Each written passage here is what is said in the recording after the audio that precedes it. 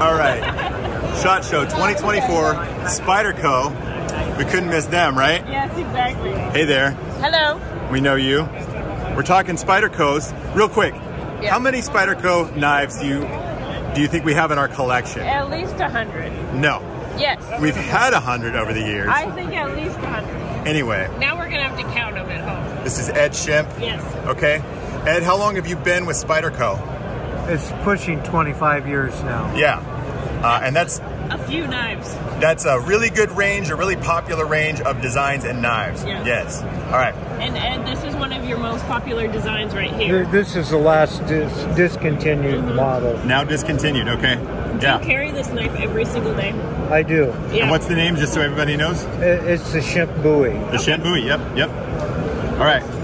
Well, we were going to show, here, I can pan over a little bit, right? No, you can't pan over there. Don't even pan. This stuff over here, no, there's all right? Nothing over there. A lot of good stuff in there. No photos, please. Yes, no exactly. photos or videos. There's some good stuff in the works. Maybe some more Schempp design works. Possibly. Okay. Yeah, we'll just hint at that. Yeah. Well, what can we talk about? How old is this particular knife? It's a few years old. Yeah. It looks like it's a little worn too. I use it. Yeah. Well, tell us about the design. You were just talking to us about it. So say why you've made it the way that you've made it. Well, I prefer, I call it a negative blade angle. Yeah. Because when I hold the knife, it puts the edge in line with my forearm. And therefore I don't have to use my wrist to get it square to make a cut. It's going to purchase the material, and not having to use my wrist, my grip doesn't tire. Oh yeah, exactly. The other thing is, if I go into a reverse grip with it, it's 90 degrees. How many times have you had to use that reverse grip?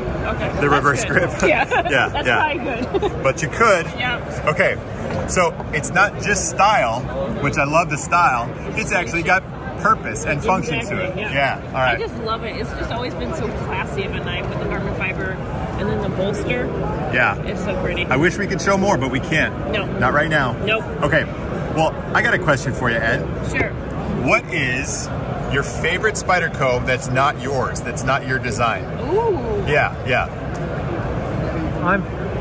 I like the paramilitary 2 and 3. Very popular, absolutely. Because the lock mechanism, the size. Yeah. You know, there's one for each condition. If you're in a wilderness situation, the paramilitary 2 is very effective. If you're in an urban area, the paramilitary 3 is large enough to handle most tasks. Yeah, it is. It's a great knife. I do like it's one the of my compression. Yeah, the compression lock. We have 2 or 3 of the paramilitary knives. Yeah. A couple of ours we have white scales on. Yes, we do. Yeah, we were just showing that on Instagram. Yeah. All right. Exactly. Well, that's great. Any others that I mean, there's so many with Spyderco. What else do you like? Well, the Shaman, which is fairly new. Oh, yeah. And available. The Mannix 2. Yep. The military has been redesigned to have a compression lock. Oh, yeah. And I do like the compression lock. Yeah. So, you mentioned the Mannix. The Mannix 2 lightweight has been my favorite model for years now. I like a lot of Spydercos, but I always go back to the Mannix 2 lightweight. Yes, and that's a good segue because they said that they're going to release a Mannix 2 lightweight in the Salt series. In the Salt line. MagnaCut. So what can you tell us about MagnaCut? Well, yeah, we're using, because before it was H1. Yeah.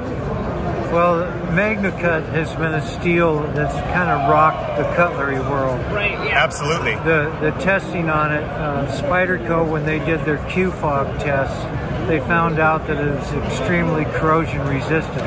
Okay, yeah. So it actually qualified for the Salt series because of the corrosion resistance. But when you look at the numbers, most of the time with steels, it's always a trade-off. Right. You know, toughness versus hardness versus durability. Absolutely. Edge holding. MagnaCut has moved the balance point forward on all factors. That's great. So it's really the new hot steel. It's premium. It's not the cheapest, is it? No, it's a powder metallurgy steel. Yep. And Also, the young man that designed it, I've known Laren Thomas, or Dr. Thomas. He's a doctor? Yes. Wow. Okay. Doctor of Philosophy. Oh, okay. Ah, okay, gotcha. Yeah, okay, yeah. Yep. But I've known Laren since he was 10 years old. His dad and I are friends. Devin Thomas is a brilliant man, Laren's dad. Laren is brilliant. I remember when he was 12 or 13, Devin brought him to the Blade Show.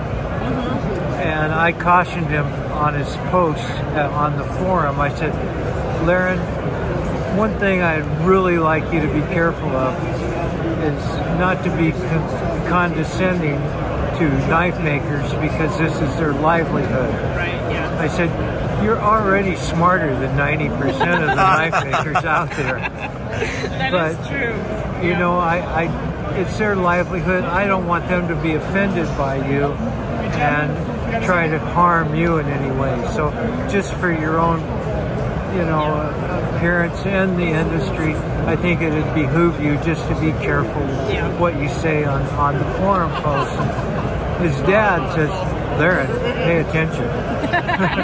and Laren pays very close attention to his dad. But because they had such in-depth cutlery conversations, metallurgy conversations, Laren developed a deep interest in metallurgy. Yeah. Years ago, Devin and I participated with a group of about 30 knife makers at a hammer-in hosted by Bob Kramer up in Bellingham. Bellingham? And it was... That's where we're from. I'm from Bellingham. All right. We were just there. Well, Bob lived in Olympia for quite a while, but he's moved back to Bellingham. Right, okay. All right. Anyway, Dr. John Verhoeven came out and presented his rough draft of a book, Metallurgy for Bladesmiths. Okay. And Devin and I showed up with quite a list of questions that we had, you know, and Devin and I had talked, you know, previous to this. So anyway, we had a bit of a relationship with John. And Laren, after he graduated and got his AA degree there in Panaca, Nevada, he wanted to go into metallurgy. So his dad says, well, call John, get a recommendation of the best metallurgy school. And John said, Colorado School of Mines. Okay. So Laren applied. Yeah, he was a 4.0 student. Yeah. He got accepted. I would hope he got accepted with a 4.0. Right, yeah. He got an undergraduate degree from Colorado School of Mines. He got a scholarship. He got a master's degree. He got a scholarship, and he got his doctoral thesis done. Yeah. He's currently working for United States Steel on dual-phase metals for the automotive industry. Wow. Okay. So in his spare time, he does cutlery metallurgy. Yeah, wow. And with his website, Knife Steel Nerds. Right, Yep, we're familiar. And also a lot of our audience is going to be familiar as well. Yeah. His Patreon subscribers, which I've been one. I pay for every article, so I get it emailed to me before it comes out. And Laren has got a good way of speaking to the layman. I'm not a metallurgist. I've always had an interest in it, but it's really nice when you can visit with somebody like Laren who knows this stuff, who studied it, who has an in-depth knowledge about it, to where he can discuss it with a layman. Yeah. And then he's gonna apply all this to knives, to knife steels. Yeah, exactly. This is strictly for cutlery. Yeah, yep. And you know, he's a great resource, probably one of the best resources the cutlery industry has got in a long time. And he's published 2 books, one Knife Engineering, which is exceptional, and he's talked with other people in the knife engineering world. Roman Landes, who does a lot of work on edge geometry.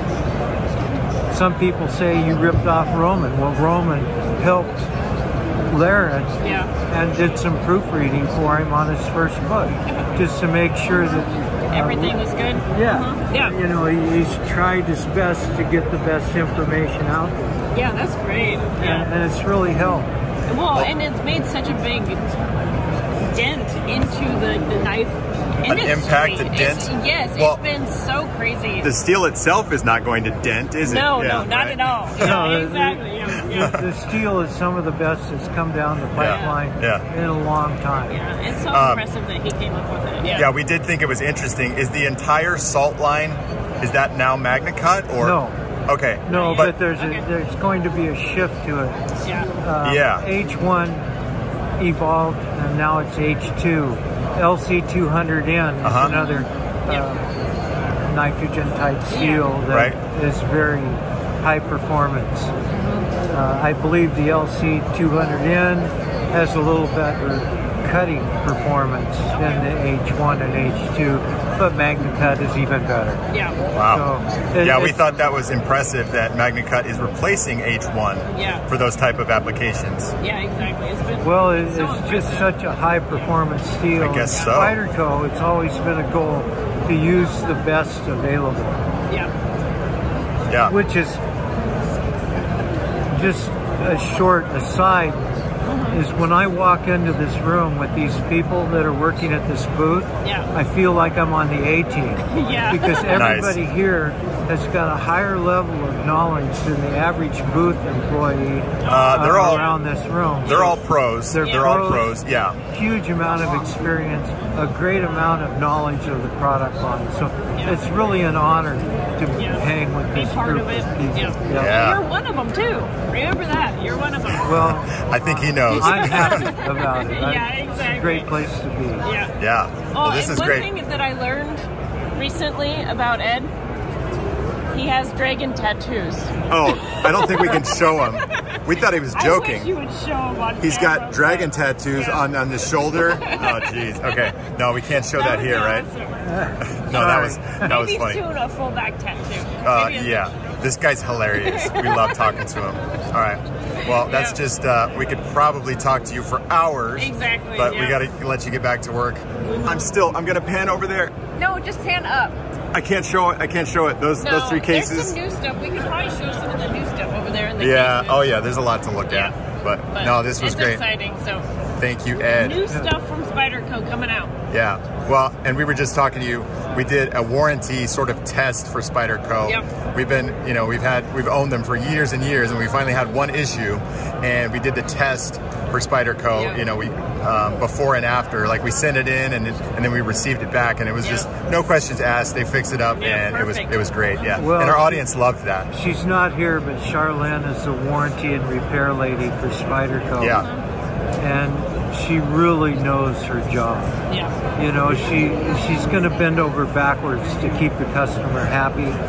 But don't try and deceive her. And she doesn't put up with any nonsense. Okay. She's a great person, and I have a lot of personal respect for her as well. Well, no, that was very popular with our audience and with us, of course. And first issue we've had with the Spyderco in a long time. It was one of the Italian knives, but all right. No, that's good. We'll call that good. Thank you so much, Ed. Spyderco 2024. The brand is going strong. A lot of our audience loves it. All right. Thank you, Ed. You're welcome. We'll talk to you later. We'll talk to you at Blade Show, probably. Okay. All right. Good. Thank you. Bye.